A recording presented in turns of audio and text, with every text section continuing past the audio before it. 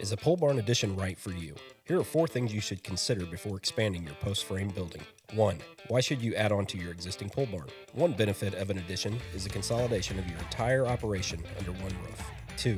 How does your building location affect the pole barn addition? Understanding pole barn permits and their location requirements is essential. Contact your local building department for details. 3. How will your pole barn addition affect your current post frame building?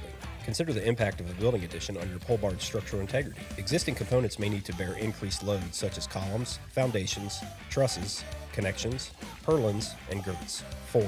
How will your finished pole barn addition look? To maintain your post frame building's appearance, consider choosing pole barn colors that blend well with your surroundings. Aim for uniformity to enhance your property's aesthetics.